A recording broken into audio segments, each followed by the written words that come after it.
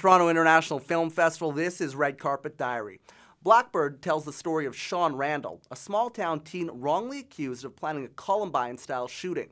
It's a juicy role for 18-year-old Connor Jessup, who plays Sean, and is named one of TIFF's Rising Stars of 2012. Connor, welcome. Thank you. Now, you know, the first thing that I noticed when you sat down and chatting with you a little bit here, you're very different from your character Sean in the film. A little bit, yeah. How did you get into his mind?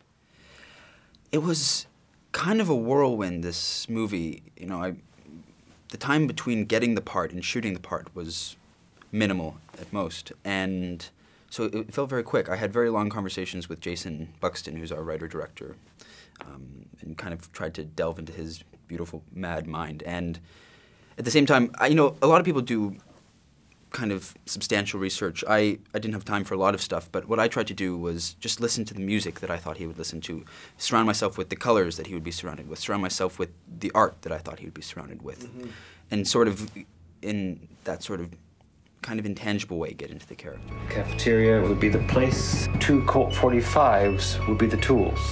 Captain of the hockey team would be the first target. The film is a really real look at the system, the justice system, and how draining it can be. What do you think your character learns about himself once he is in that system?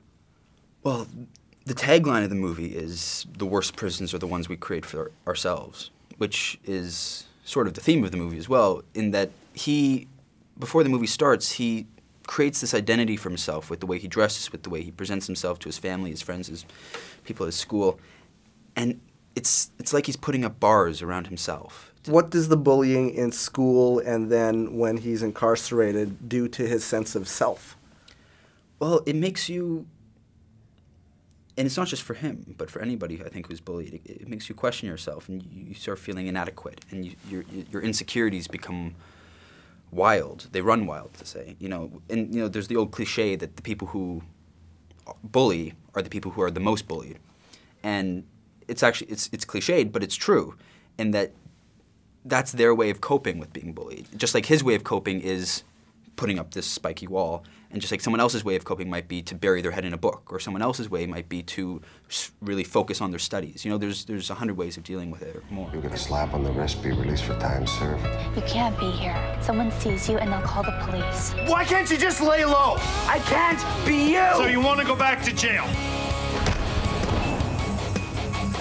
You want to go back inside with those animals? Let them eat. Everyone deserves a last supper. I wasn't planning to kill her. I wasn't planning anything.